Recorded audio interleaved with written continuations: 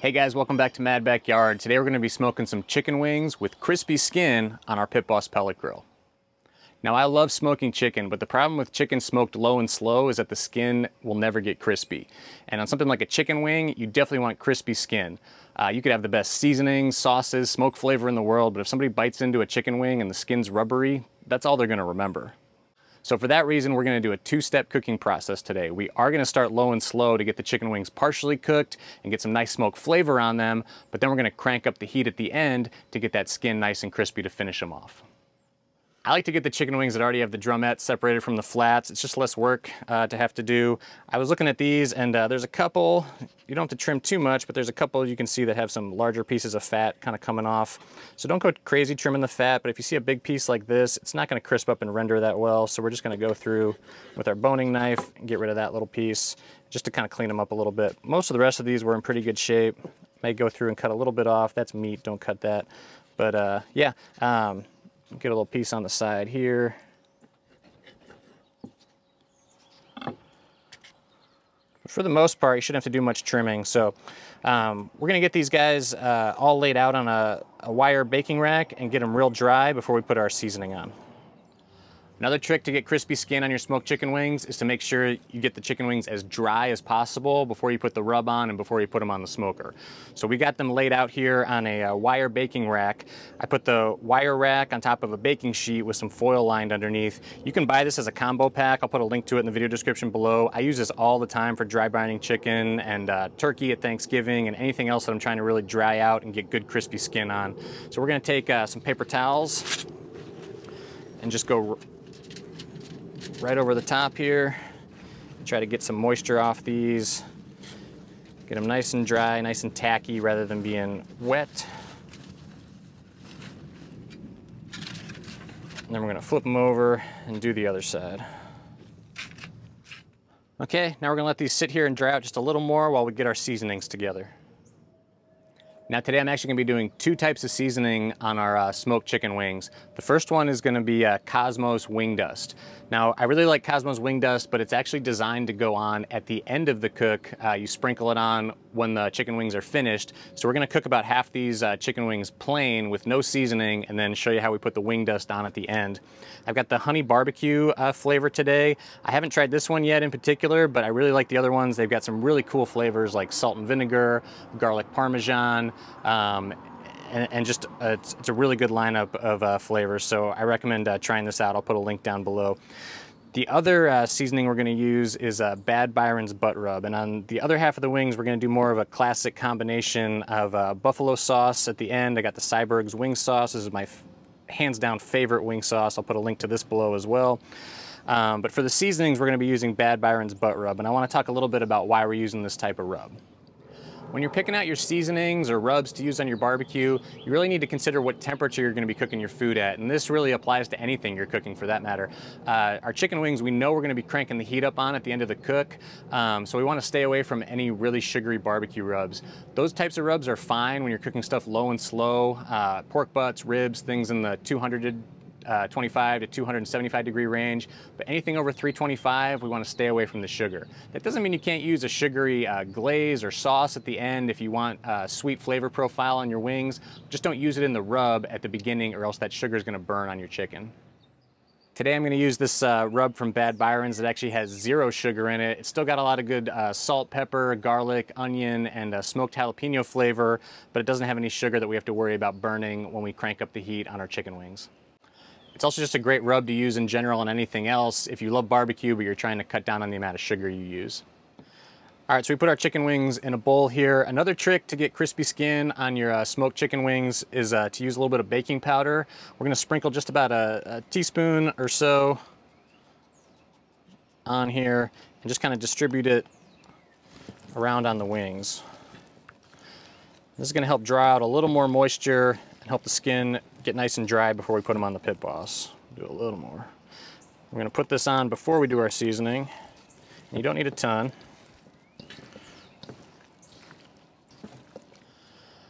All right, I've set about half the wings aside over here on the rack. These are the ones we're gonna keep plain to use the Kosmos wing dust on when they're done cooking.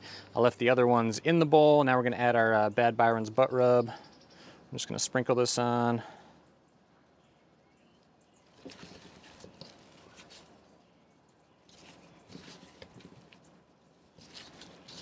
And mix it around here to get every part of the wings covered.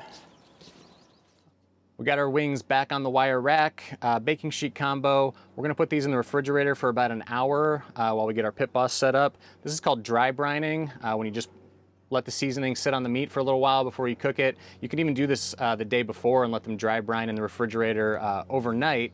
And that's really gonna help the seasoning get into the skin, help draw up moisture from the skin. And the longer you do it, the more the skin will get crispy when you do go to cook them. Let's get our Pit Boss set up to smoke these chicken wings. Today I'm using Pit Boss Competition Blend pellets. It's a really good all-around type of pellet to use for chicken. It's got some good oak, fruit wood type flavors in it. Gonna open up our Oklahoma Joe's pellet bucket here. Shake out the sawdust. Remember to always keep your pellets in a good airtight container like this one. I'll put a link to it down below. We're gonna open up our hopper and load it up.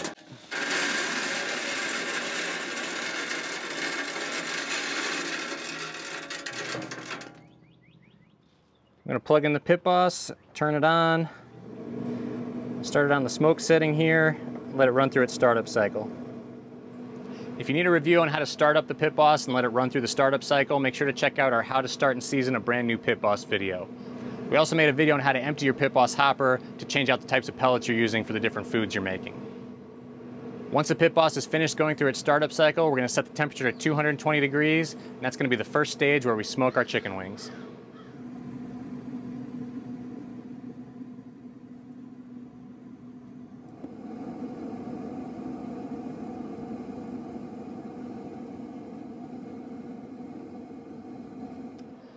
Okay, our chicken wings have been dry brining in the fridge for about an hour or so. The Pit Boss is stabilized at 220 degrees. It's time to get the chicken wings on. I oiled up the grates a little bit already. We're gonna get our seasoned wings over here on the left side.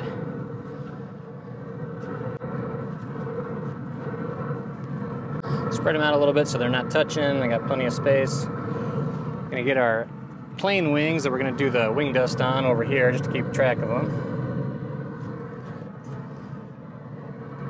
Make sure you got your gloves with your cloth liners on underneath so you can quickly get these on and move them around while protecting your hands. We're gonna go ahead and let these smoke for about an hour to an hour and a half, and we'll come back and check them here in a little bit.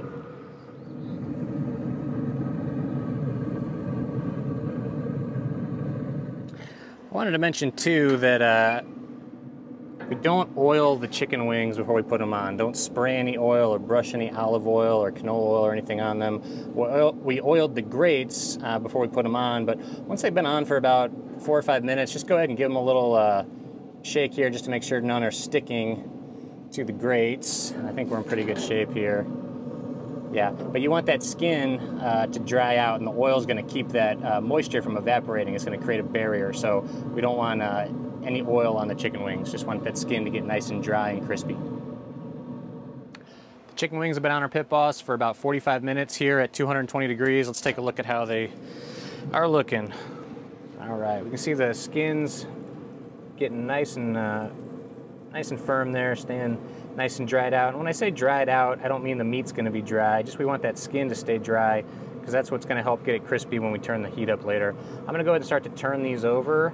As we know, our Pit Boss does heat from the bottom, so even when we're cooking low and slow, we want to make sure we're flipping things to get even cooking on both sides. So it's been about 45 minutes. I think we're going to give these another 30 to 40 minutes on the other side. We'll come back and take a look at that point. All right, our smoked chicken wings have been on the Pit Boss for about an hour and 20 minutes total now at 220 degrees. Let's take a look at them here. So you can see we have our seasoned ones on the left here, looking really good. We're going to do a temperature check just to kind of see where we are. Got our ThermoPro instant thermometer here. Go in the middle of that one. Get a little deeper. There we go, yep. So we're at about 169, 170 degrees. This temperature would be great you know, if we were doing some chicken thighs or something where we didn't have to worry about having some skinless chicken thighs where we didn't have to worry about crispy skin. And the meat's cooked, it's safe to eat, but like I said, our skin is not crispy by any means. It's a little rubbery still, even though the chicken's cooked. So what we're gonna do now is turn the heat up.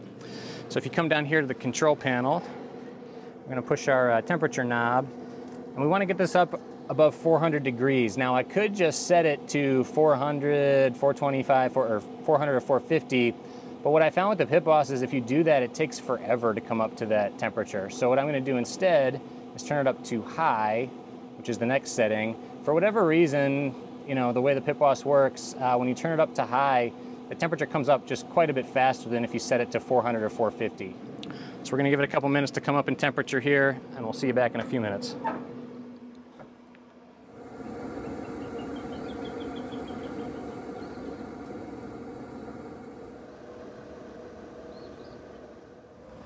All right, after a few minutes, the Pit Boss is starting to come up in temperature, up in that 350 to 400 degree range. You can see now we got some sizzling going on, and the wings are starting to get some more color on them. So I'm just gonna start flipping these around, moving the ones that are getting more color on them out to the side, and the ones that need a little more color more towards the middle. The center above the fire pot is going to be our hottest area. I'm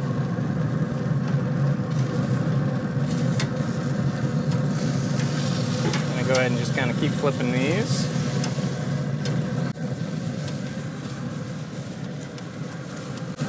Get them a little closer to the fire pot here. We'll just kind of keep rotating as these ones that get darker, we'll move them out to the sides, and the ones that need more time, we'll move them towards the middle. And if you've got the direct heat option on your Pit Boss, you can actually open up the flame broiler if you want and get some of that direct heat on your wings. Just be real careful. You only need a few seconds or so sometimes with that direct heat. So I like to actually leave it closed. I still think they get enough heat that way, but we're just gonna keep a close eye on them so we don't overdo it. And you're just looking for a nice brown color. Kind of keep them moving here. Move that one out a little bit. And we're just gonna kind of keep going through until they're all a little more evenly cooked here.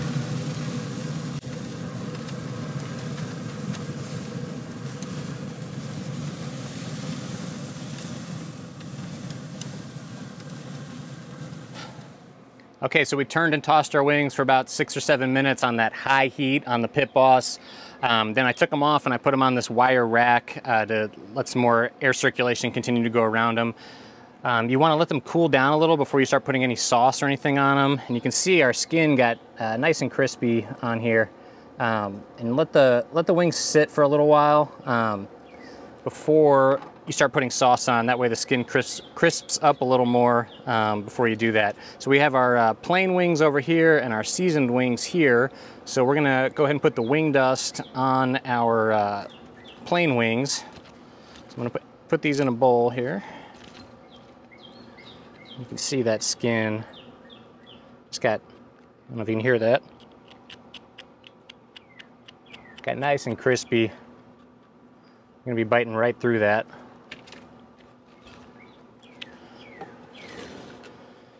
Okay, we're gonna take a little wing dust and sprinkle it on.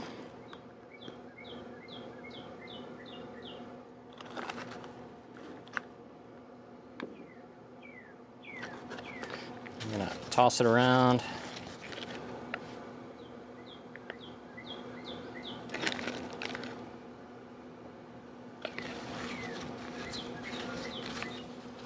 And again, if you have your cloth liner with your nitrile glove on top, I'll put links to both these down below. You can touch these hot wings to help get your sauce on, get your seasoning on. All right, and then we're gonna transfer these back over. Let those set up a little bit. Okay, now we're gonna do our wings that we seasoned with the Bad Byron's butt rub that had no sugar in it. I'm gonna put these in the bowl. I'm gonna add a little bit of the Syberg's wing sauce. Again, this is one of my favorite buffalo wing sauces. It's got a really creamy texture, really full-bodied, good, flavorful hot wing sauce, but not too spicy either, just a lot of flavor. I'll put a link to this below. We're gonna sprinkle a little, or drizzle a little bit on here. You can always add more, so start off with a little bit. And what we're gonna do now is I turn the Pit Boss back down to about 250. It's coming down, it's still at 290, but that'll be fine. We're gonna open the lid back up and throw these on just for a couple minutes, just to kind of heat that sauce up and firm it up a little bit.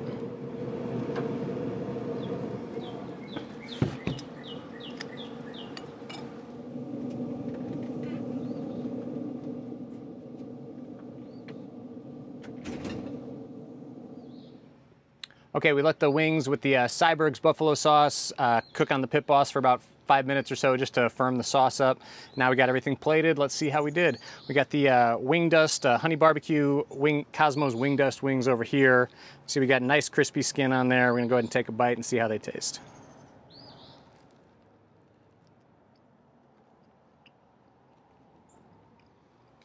These honey barbecue wing dust wings are really good. That skin came out perfectly. You can see just came right away from the bone there. No fat left, just nice, clean, crispy skin and delicious, juicy meat. Good smoky flavor. I'm really surprised how much flavor you get from just a little bit of wing dust on here, especially considering we didn't season them before we put them on. So I was a little skeptical, to be honest, just to see how it would work, and it came out really nice. Now let's go ahead and try the ones we did with the Bad Byron's butt rub seasoning and the Syberg's wing sauce. I'm gonna take a wing here. Again, nice and crispy skin on these as well.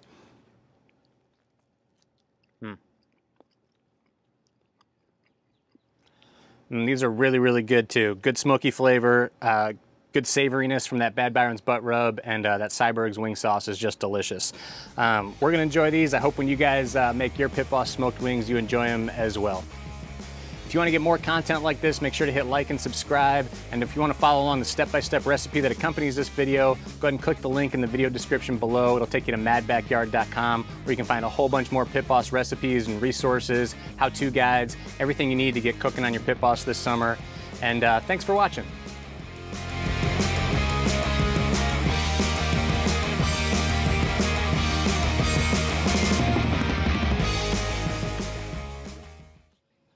When I'm picking out chicken wings at the store to smoke, what the heck? It's like as soon as I start talking, it just flies into my face. It's like gnats or something. Makeup!